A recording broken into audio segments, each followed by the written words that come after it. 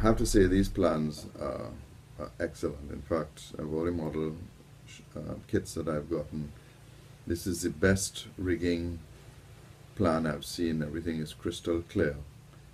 And the challenge really is how you connect various blocks and tackles to the various parts of the ship.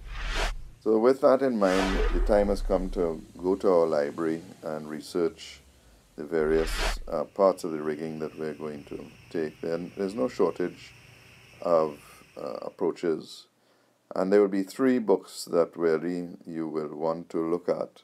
The first is Peterson's Rigging Imperial Model Ships. The second, of course, is the Ship Modeler's Note from the National Research Guild. Perhaps the most important one is James Lee's The Masting and Rigging of English Ships of War. And finally, Peter Goodwin's will be the final decision maker of what we should do. The first part of the rigging that we are going to deal with is the bowsprit. We've already been through a tape on how it's made up, so it's fully made up. So really now it's just putting the various blocks on and actually sticking it into the bow. And we'll look at the various challenges we'll have of how those connections are made and how the ropes are attached to this part of the ship. Having read the instructions in the book and looked at the various plans, you now need to go and look at some of your reference materials as it relates to the specific thing that you are about to install, so that you get a true understanding. You get familiar with the terms that are being used and how the various ties are going to be made. And then, as in many cases, you have to decide what the compromise is of how you're actually going to rig the particular fitting on, in this case, to the bowsprit. There are many ways to tie it, and certainly the way that it was tied on a full-size ship would be difficult in many cases to do on a model. And that's why the notes really, once you understand how the rail fitting was tied, and you read the reference in relation to model boats, you can make a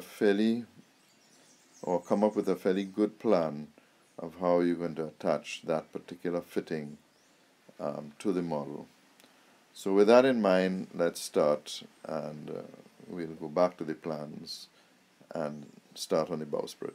We put some PVA on the end of the bowsprit part that fits inside, and then we put just a little touch underneath here to hold it in place, and then started working on the gammering.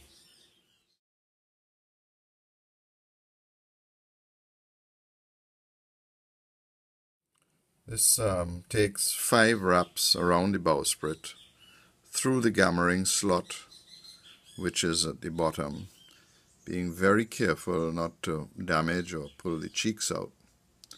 And then just under the bowsprit, we wrap the gammering 5 times and tie it off there. I also put some watered down PVA, and once it dries, we'll cut that off and it'll leave a nice clean knot. Just quickly going through the blocks, there are 2 5mm dead eyes that are the backstay shrouds. Then going down to the bow of the boat, there are 2 bow stays. These are also 5mm dead eyes. Then there's a standing lift which is attached to the middle of the spirit sail yard. It says 1. I don't understand why they're not 2, but anyway, that's what it says. And then there's the heart-shaped 7mm block, which is the main preventer stay, which really holds up the main mast. And then right at the top, there is a 3mm block right at the end. And now we see these on the model. Don't let this concern you. It turns because it's installed to be movable, and the final little block right at the end. The jib boom has a pin that holds it in place. I had seen some others that actually had a lashing that held that in place, but in Goodwin's book it clearly shows it's a brass pin. So we just used one of the nails, and that worked perfectly. We're now going to install the bob stays. This uses a 0.5 millimeter line and has a spacer, a little brass spacer that's 15 millimeters, and the whipping line is the thinnest black thread that you have. The reason for the two tweezers is, first of all, to keep the line taut as you do the whipping, but also the second one at the top is to keep the deadeye from turning. As you start to pull the whipping line, the deadeye will tend to want to turn in the same direction.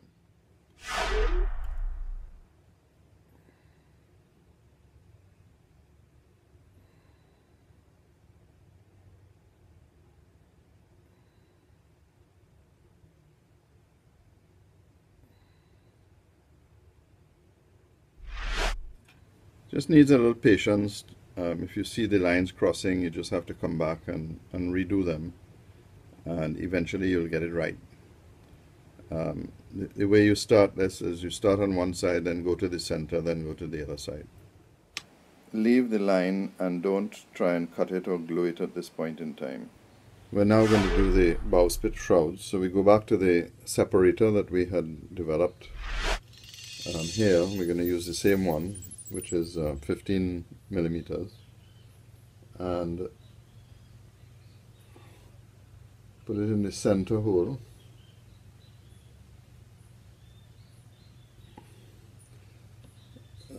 And then same thing here, the center hole, and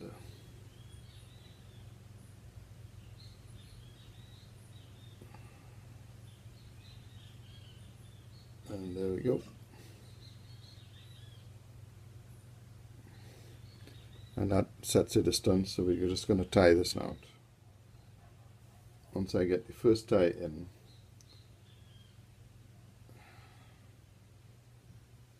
and then we do the same thing we had done before. Lock this in place because it's going to turn, and simply start winding or whipping the line for about 8 millimeters. It's very hard to see this. I actually had to put on the magnifying glasses. So we're complete now. Just wait for the glue to dry, cut the lines off, and then we'll run the line in between the deadeye blocks.